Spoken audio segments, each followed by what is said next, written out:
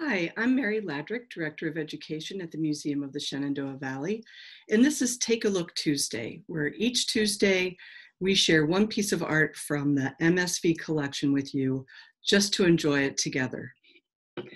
So let me get rid of myself here, and I will pull up this week's piece of art. This week we're going to be looking at a beautiful landscape.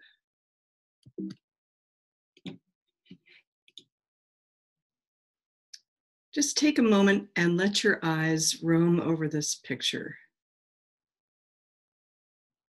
What do you notice? Maybe you notice the water in the middle of the picture, reflecting the hillside around it. Maybe you notice the trees in the foreground and the shadows. Maybe you're seeing the two figures by the log, look like they might be on a hunting expedition. Maybe you've noticed the sailboat drifting along, or that structure over on the hillside.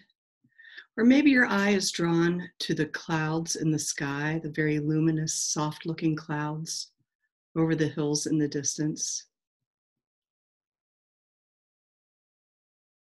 What do you think it would feel like if you were in this picture? What do you think it would smell like? What sounds do you think you might be hearing? Is it a warm day or a cool day? Do you think it's breezy or still? Just soak it all up.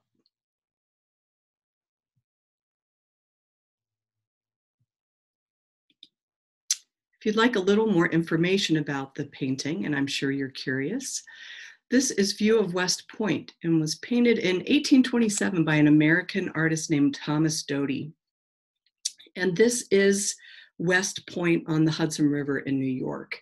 So it is the site where the military academy is now. It was originally a fort that was built 1778. And in 1779, George Washington made it his headquarters. But the picture's not really about that, is it? To me, the picture is about the beautiful surroundings. It's about the beauty of nature here. And when Thomas Doty was painting and America was still a young country, a lot of artists were interested in capturing that beauty and power of nature, of this beautiful continent that we're on. So Doty actually was influential on many other artists who came after him and are loosely called the Hudson River School of Painters. For example, Thomas Cole and Robert Duncanson are considered Hudson River painters. And some of the elements that Doty uses in this painting are things that you'll find in common in some of these other artists' works, such as these trees in the foreground that kind of frame the picture. They're a little ragged. They show some of the effects of time on nature. Very often there'll be a body of water in these paintings that lead your eye off into the distance. The lovely clouds, very luminous skies.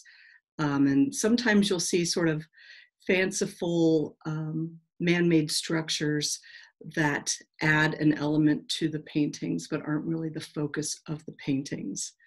And if you're curious, and I know you are, this is what West Point, New York looks like today, but you can see the setting is very similar to what Doty had in his painting. And while I've got you here, I just wanted to draw your attention to our website. If you go to the msv.org, you can click on the collections tab here, and that will take you to this page where you can browse the MSV collection. And if you click on there, you will find lots of images of different objects and paintings in the collection. And next week, we'll be exploring something different. So I hope to see you again for Take a Look Tuesday next week. Take care.